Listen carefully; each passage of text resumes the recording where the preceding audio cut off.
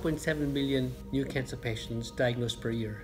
Our biggest concern and the biggest problem is how do we identify the right treatment combination for the right patient? So the fact is that cancer grows and develops based in an individual based on that person's genetic makeup, their immune capacity, and the expression of therapeutic targets which are specific to that individual patient.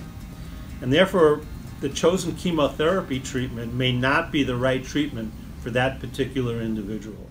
Our goal in developing Cerflux personalized medicine technology was to identify the most effective first and second line treatment strategies for every patient which are specific for that patient so that we can eliminate the pain, the toxicity, and the cost of unsuccessful therapies.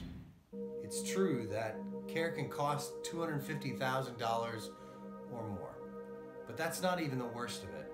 As reported by the FDA, 3 out of 4 patients may not even respond to some of the drugs that they receive.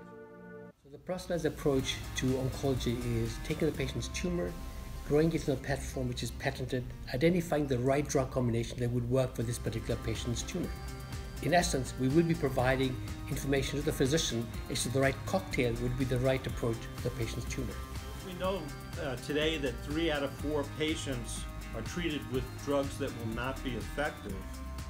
Why not eliminate the unnecessary toxicity and discomfort for those individuals by not administering those ineffective drugs? You can find out more about Cerflux personalized medicine at the Center for Advancing Innovation.